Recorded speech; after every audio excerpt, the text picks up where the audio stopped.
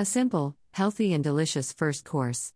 On fast days, you can cook pea soup with curry on water, and on everyday days, take any meat broth for more nutrition. Prepare all the ingredients. Wash the peas well, fill them with water and leave them for a few hours to swell. The broth can be cooked in advance or just before cooking the soup. I have pork broth. Add the washed peas to the pan and cook until tender. Meanwhile, heat a frying pan with oil. Put the grated carrots and diced onions, fry the vegetables until soft and add the curry. If desired, you can add any other spices to taste, ginger, ground pepper, paprika, etc.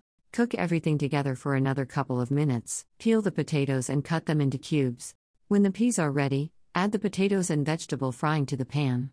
Adjust to salt and cook over low heat until the potatoes are ready. Pea soup with curry is ready. Bon appétit!